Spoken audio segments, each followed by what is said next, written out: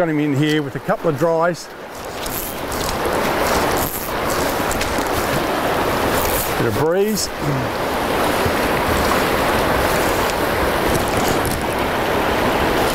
Beautiful. And he certainly loved that dry. The little one go there. Yeah, that's it. And it actually is a reasonable fish that will, and that's the problem in that undercut bank, but we'll just get the pressure on and he'll come back out. And that's why you want like a good rod. I've got the Stalker Legend, which is our new model, and we might even get this quick if he swims into the net, and he doesn't. And there we go. And a wonderful rod like that allows you to steer them around. It's a 9'6" weight, which is great for this style of fishing, and it certainly works. A couple of casts in there with the dry and gold. And actually he looked a bit smaller than actually what he is. So how many? 5.5. 5.5 pounds. So you go.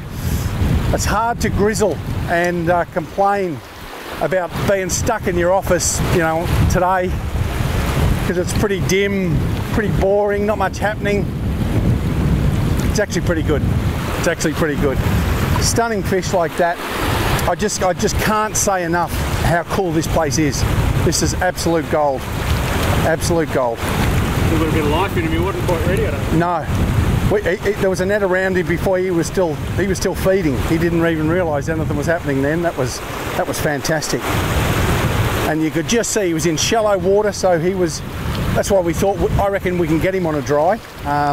So Scott put like a little parachute and then a little emerger, and he can take his choice. We didn't care which one he ate as long as it was one of them. And once he got to see it, he really liked it.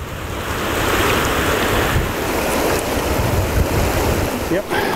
Well, there you go. That's a stunning fish. I mean, it's 5.5 pounds of absolute gold up in Southland. I mean, just the depth on that.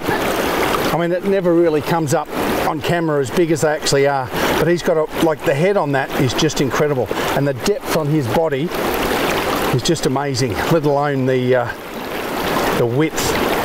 That is a big, powerful fish, and we did pretty well to net him in that small area.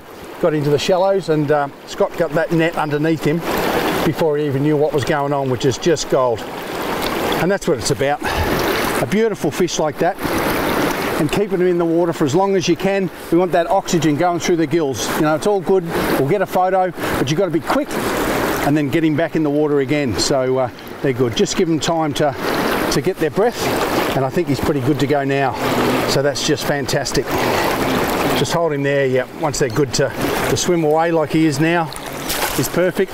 He's got plenty of go left in him, and he'll swim away now and be ready for someone else to come up here and catch. He can get caught over and over again, which is, I guess, the beauty of fly fishing. You come to a place like this, sure, you've had some fun, but you're leaving it virtually untouched, which is fly fishing. That's what it's all about, and that's why you come to New Zealand and get experiences like this.